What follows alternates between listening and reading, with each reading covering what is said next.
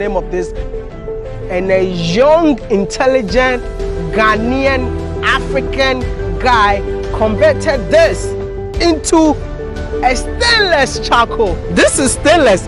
I'm wearing white for the first time. Can you see the blood? No, this charcoal is stainless. You know what? Please help me share this video. No, I gotta kneel down. You know what? Help me share. You know the struggle, because this brother's story needs to be heard all over the world. I'm inspired, and I definitely know that you are also going to inspire with this brother's story. Do me a favor, like the video.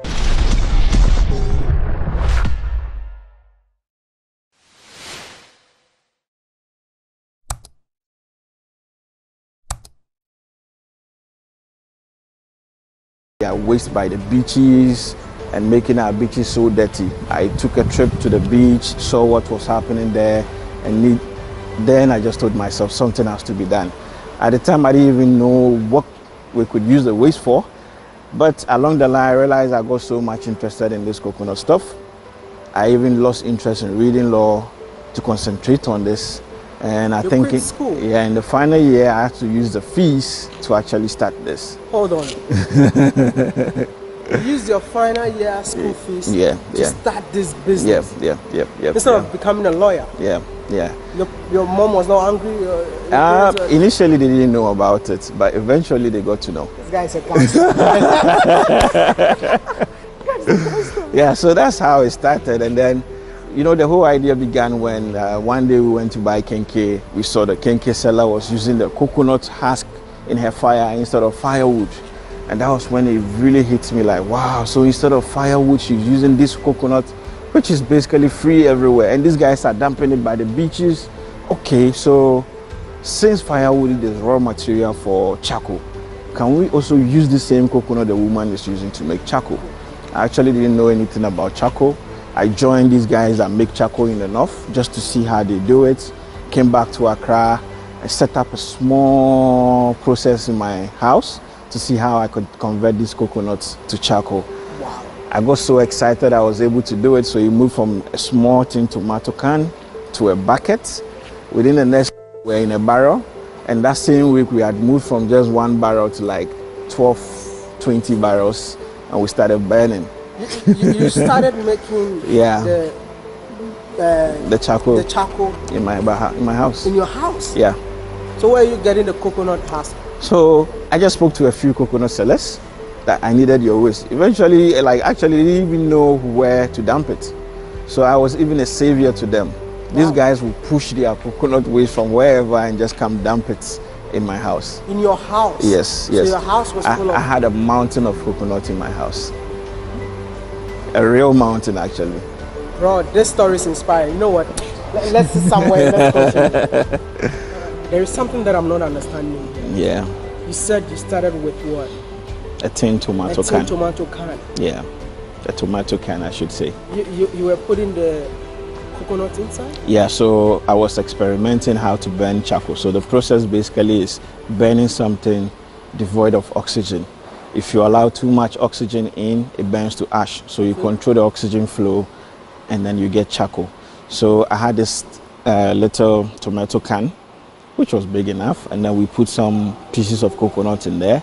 We'll let them up, poured sand to cover and prevent oxygen from going in. Wow. It turned out very well, but we had very little charcoal. So the next day I moved to a bucket. So the actual bucket we were using in the house, we made some holes in there, and then we were able to get some more coconut, which was still also very good, but also very little. Yeah. So eventually we moved from the bucket to a barrel.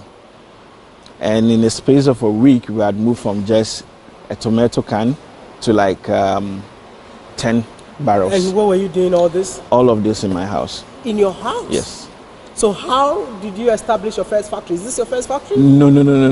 The first factory actually started in the house. We designed and built our own machine. We got it built in Abu Bloshi, where the metal guys are. And then eventually we gradually moved to some sites behind us. We spoke to family, they released some land, and then some bits of the school fees actually bought some machines got some help here and there, and then we set up a factory, which is also quite somewhere in the bush. So your family found out after you established the factory? Yes. That's when they realized this guy is no more going to class. So welcome to the first ever Zako factory ever built in Ghana. So the first ever, I would say, charcoal factory. That's impressive. But you said you started from your house. Yeah. Which was your first machine that you ever used? This machine right there. Oh, it's still here? Exactly, yeah. So we actually designed it ourselves. Yourself? Yes, we designed it because when we got Are you a mechanical engineer? I'm not, but I'm a very curious person. So we designed this machine ourselves, drew everything on paper how we wanted it to work, and then went to Agbogboshi where we have the old men that work on metals, and then they built this for us. Wow. We used it for some time and it was good.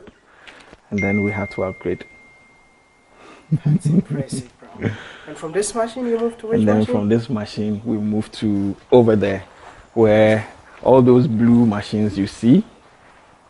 So at the time we moved here, the electricity situation here wasn't too good. In fact, there wasn't electricity in this part of town.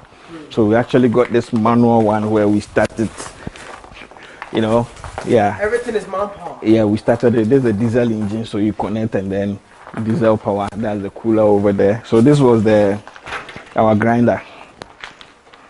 Wow. We use this.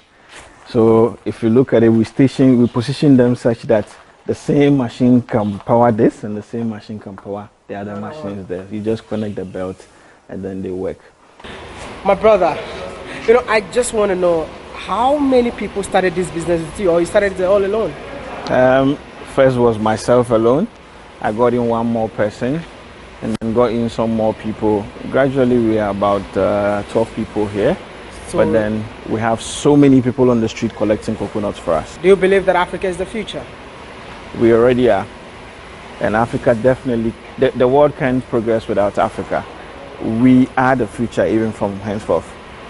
Wow. It's an understatement. I interviewed somebody and he told me, no, Africa is not the future. Come on. Africa is the present. I think I agree with that too. Everything revolves around Africa. It's like when Africa coughs, the world catches a cold. Wow. Yeah. That's new. Yeah. We control all the resources in the world. Not just natural resources, but the human resources, because the people on the continent are also very worthy. Yeah. My man, my brother. I don't know why I'm so excited to talk to you. I wish I can spend the entire day on this YouTube channel for people to know that. You're always welcome. I really appreciate you. You're always welcome, my brother. From a tin of what? A tomato can to this one. It's incredible, bro. Thank you. Really appreciate it. How did you manage to operate this one?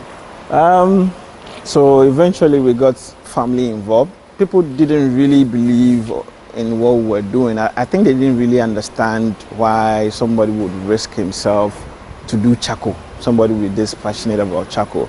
And the fact that people don't use it, they assume nobody else does. So eventually I had to fall on family members, take some support here and there. And then uncles, aunties, and then gradually we built this place. They supported your dream. Family has really supported. On behalf of his uncles and aunties, I just want to say thank you so much. Thank you. I believe that this is how Africa is supposed to be. Exactly. We need to encourage entrepreneurship. Yeah. But in Africa, they tell us to go to school, be a lawyer, be a doctor. And at the end of the day, we end up on Facebook and become YouTubers. My brother, by the way, but hey, I just want to know. You cannot tell me that you just woke up and started creating all these things. Definitely, there should be challenges that you face as a young man. There's been loads and loads of challenges. Tell us some of the most challenging one. First of all, convincing people that it's possible to even make charcoal out of this was a challenge. Wow. The second of it was, as a young man, you've been able to prove something was viable. Now, how do you scale up to this stage where you're able to make enough revenue to sustain the business? That was one big headache. It's been a very long journey. I think I went to every pitch event, spoke to almost every investor I got in contact to, but people didn't really, that's what I feel. I feel like they don't really understand what we go through. We've had We've had our machines stolen. We've had a lot of setbacks. There's been a lot of tears, you know, a lot of tears. We've cried a lot, but we've also learned a lot. And this whole process or this whole journey, I would say, it's been tough, but I've grown to be tougher. Did you have government support? Not yet, but it will come. We look forward to it. The government never supported you? Government support will come, hopefully. It seems he doesn't want to talk about that. No, you know, like, you just let us know, like, acquiring the land and all that. Yeah, government support will come. We believe once we are getting onto the market, government will get to know how much we're solving. You know, like, trust me, maybe you want the government to support, it's okay. But we love to have government support. I got an army on YouTube who are ready to support. Like, we love this that. is what we do. It's by force. You know what? We are ordering 100,000 pieces today. Wow. No. I'm going to force it on them. They know how we do it. Yeah. You can export. Yes, we do export. We do export. I'm going to give you money. 100 pieces. Thank you. Each and every subscriber of mine, you need to order the 100,000. If you don't order the 100,000, no new video. Thank you, my brother. No new video. Thank you, my brother. This is the kind of support we need. No, we need to support people like you. Like, you have no idea. Like, I wish I can just... Come on, man. Come on, man. Listen, like, you live in the dream, bro. Thank you. Like I said, we need factories in Africa. Yeah. I mean, there are a lot of young Africans watching us right now. Yeah. If you should advise young Africans, what will it be, brother? My advice has always been to just be different. I like this favorite quote of mine from Steve Jobs. He says, why join the Navy when you can be a pirate? You don't always have to go where everyone is going. You can carve your own path and be the best at it. We can't all be doctors. We can't all be lawyers. You can be different. Can you take us around? Let me take you through the process. Here controls the entire factory. From the input point to the output point to even the packaging line. So you can see we have burner, we have fans, we have our press, we have entry conveyors, we have mixers, everything is here. We have sensors that detects everything. So this controls the entire factory, and this factory has a capacity of 3 tons per hour. A ton is like 1,000 kilograms. Wow. And this place does 3 tons every hour. Bro, I would say that you're on another level. Thank you. Because I know that the local way of, getting a charcoal is just fire, and you are showing me computers. Computerized production process. Yeah. Like, I'm really impressed. Thank you. I got so many people watching us right now. Do you have any message for them? Anything you want to tell them? We can make it in Africa only if we believe it's possible. It all begins with a dream, but we are all capable of achieving our dreams. Let's make it happen. It's the only continent we have. You know, South Africa, Nigeria, we're all one people. Come on, let's support each other. Imagine us exporting Zako to SA or Nigeria, and then maybe Nigerians bringing in whatever they produce. We trade amongst ourselves and we grow together. It's gonna happen. Sure, sure. On this channel, that is what we are in for. And I know you're doing a good job. Prepare for it. Good. Nigerians are gonna order. People from, I know especially Jamaicans, I'm going to send this taco to Jamaica, Haiti, United States. No, I'm sorry, I can't mention all of it, but to the entire Caribbean, we are shipping this taco. But hey, this is the episode that I really want to start for Africans who never left the continent, but they managed to make something big in here. I'm impressed, brother. There's a brand called Fubu. I think we can start Faba. For Africans by Africans. Thank you so much for watching this amazing episode.